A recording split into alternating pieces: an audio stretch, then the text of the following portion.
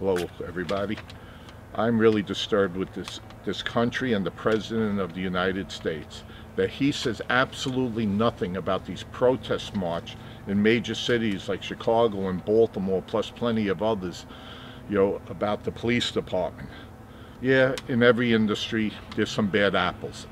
Okay, look what happened, in New York State. One of the head-ranking government officials, just was found guilty on corruption charges. So every industry has it, and sometimes an accident might happen where a police officer kills somebody. It's definitely not the norm, but our president said nothing, closed his mouth and just ignored it. But personally, my own belief is that the police departments of this country do an excellent job. Look at what happened in California this week. The terrorist attack in that social services office. Came out today, CNN is calling it terrorism because they uncovered things, communications with people from the ISIS group and all the weaponry that they had. Well, I salute the police department, of this country, the police officers that risked their life. Look what happened. During that terrorist attack, over 300 plus showed up and they ran to help. They didn't run away, from knowing that something might happen bad to them. Look at that one police officer that escorted people out of the building. Said, "Get behind me.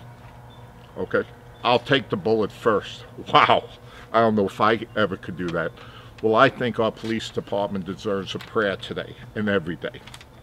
Almighty God, whose great power and eternal wisdom embraces the universe, watch over all policemen and law enforcement officers everywhere.